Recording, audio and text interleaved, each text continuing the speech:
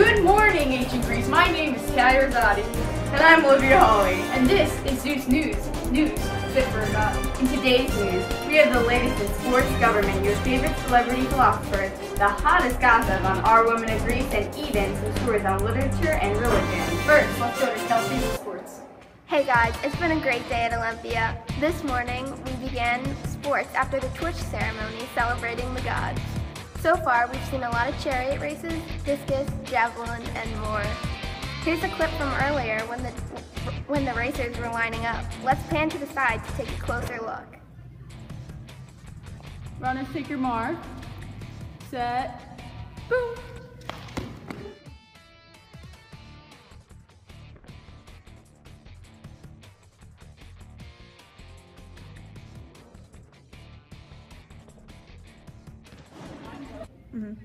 Wow, look at that form. So natural. This has been much better than the last games 4 years ago. Last Olympiad. Now, let's focus on the award ceremony. The owners of horse number 3 have won the chariot race and received the gold. Hopefully there will be other winners later on in the evening. Back to you, Talia. Thanks for that, Kelsey. Now, reporting live from the Olympics, Michelle, what do you have for us? Okay. Thanks, Tal. Well, my fellow Greeks, this year's games were a perfect representation of the importance of our gods and goddesses, in particular Zeus. As you know, this competition, which is held on a very high pedestal, could not take place without our beloved Zeus. The Olympics are just one of the many competitions that occurs that affect our daily lives. Outside the stadium, I even watched an animal sacrifice take place. We ask that the gods and goddesses bring rain in return for the blood that has been shed. Practices of exchange like this animal sacrifice include liquid offerings and libatations.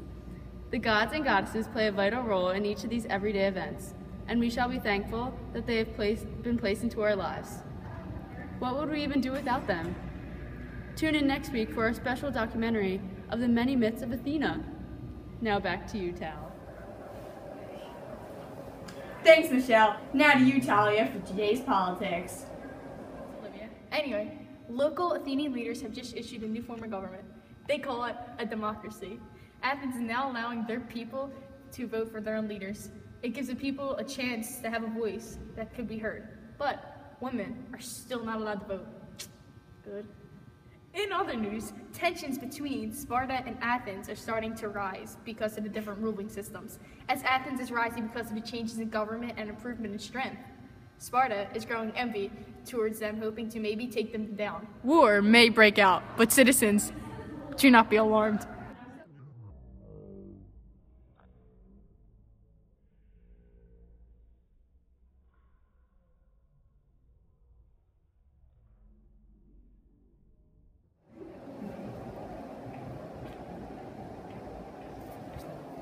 Now, on to my co-host Olivia, reporting on recent women news. In women's news, Athenian men are still not allowing women to be seen in public by unrelated men. Athenian women are unable to comment on the subject because their opinion doesn't matter.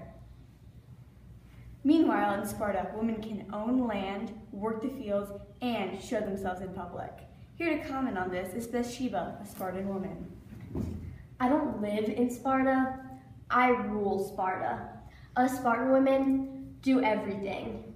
Harvest food, own land, and demand respect. While our men are away at war, we run this city-state. Truly enlightening, Bathsheba. Thank you for that wonderful insight. That's all for Women's News today. Tune in to Women's News next week to hear about job opportunities for Athenian women. There aren't any. Next, Sonia will let you know what new office to look out for. Sonia. Oh. Hey people of Greece. After such interesting stories, I wanted to inform you on some upcoming interesting stories. In recent news, Homer's bestsellers, The Odyssey and the Iliad, which show bravery and strength of our warriors during the Trojan War, have won the Athenian Pulitzer Prize. In news of poetry, lyric poems have hit an all-time high thanks to Sappho and her passion. Shout out to you, Sappho. And most recently, Greece is entering its golden age. So get ready to see Sophocles, Euripides, and Isocles in their latest dramas. If you like to laugh, make sure you don't miss the newest comedies where a light-hearted society can join together for a good community chuckle. That's it for today, Athens. Thanks, Sonia. Lastly, Alexa will fill you in on the latest in Greek philosophy.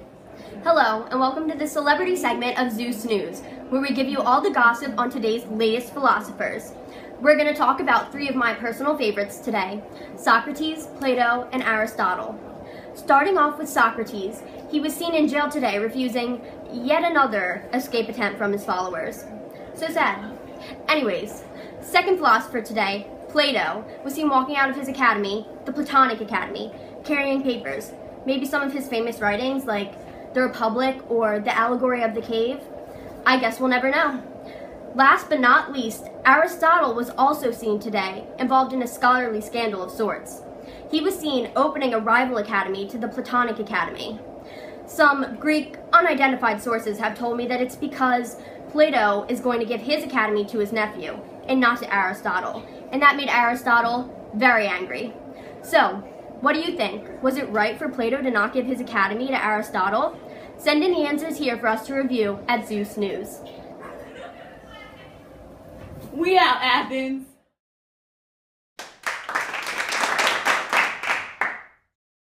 Is this a real thing? No, it's a fake thing. You missed yourself. Is it on? Is it on? Yeah, it's on. Do you know how video? Ow! Fist bump and then explosion. And you have to make the sound go. Or do you want to do the sound or do you be dead and silent? Because real G's move in silence. Which one do you want to do? I'm a real G, so I have to move in silence. Alright. 3, 2, 1.